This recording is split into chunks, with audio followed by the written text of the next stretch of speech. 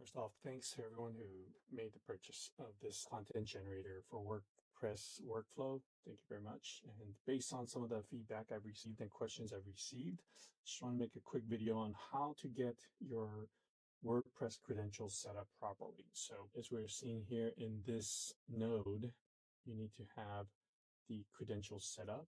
And if I open this up, you can see here that we have the username, the password, and the URL of your WordPress instance.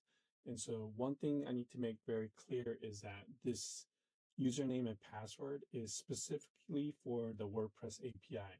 This is not, it is not your regular WordPress login. Okay, there's a big difference. This is not your regular WordPress login.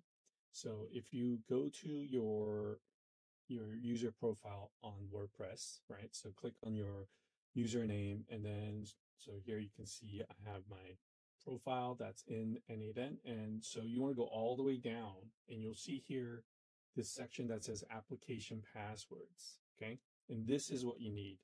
So create the application password, and boom, this is the password you guys are going to use in this portion here, not your regular WordPress login password. Okay, that is not what you want to use. And so a lot of the confusion was that people are trying to use the regular WordPress login, and that is not the case. You need to make sure you're using the application password, and then also the username is going to be this username.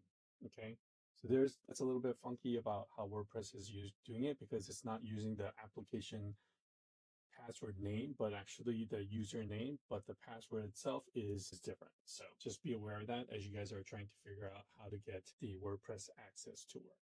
All right, hope that makes sense. And thanks again. We'll see you in the next one. Bye.